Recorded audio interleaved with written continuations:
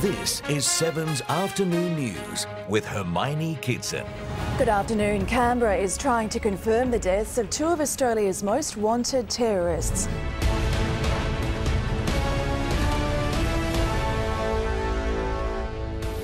This is 10 Eyewitness News with Hermione Kitson.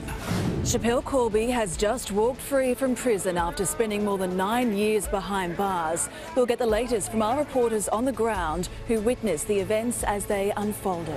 Good afternoon. Australia's response to the executions of Andrew Chan and Myron Sukumaran has been swift and unprecedented.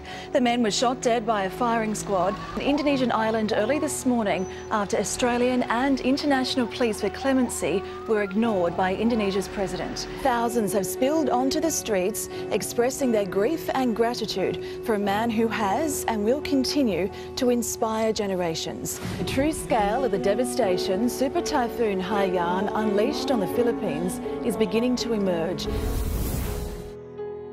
Let's get a 7 News update with Hermione. Thank you, Koshi. Good morning, everyone. Foreign Minister Julie Bishop is hopeful journalist Peter Greste could be deported back to Australia after an appeal hearing in Cairo.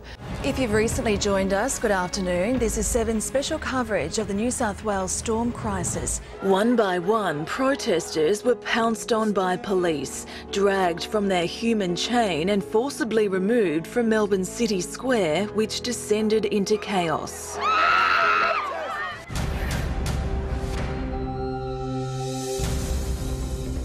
Also tonight, the headlines from home and overseas. A part of that package is, of course, an increase in Australia's refugee intake. Is this an accusation that previously we haven't done enough? Certainly, as someone who's worked in this field for a long time, I've always believed we could do more. Your mama said you're lonely and that you don't get time no more. You wrote this album in a shed in Byron Bay, is that correct? Did you feel like you needed a change of pace after the whirlwind of Wolf Mother? I don't want to be a saviour anymore. Was it a healthy, productive break? It's going to be very old very quickly. This is 7 Morning News with Hermione Kitson.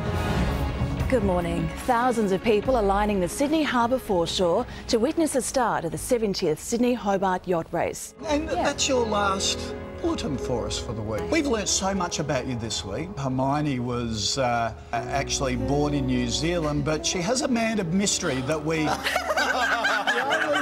the only part of her life that we really she's been kept tight-lipped about. Did sparks fly from that very moment? Yeah. So there you go. Loved on the Sunrise set. I'm Hermione Kitson. Thanks for watching. I'll see you again tomorrow.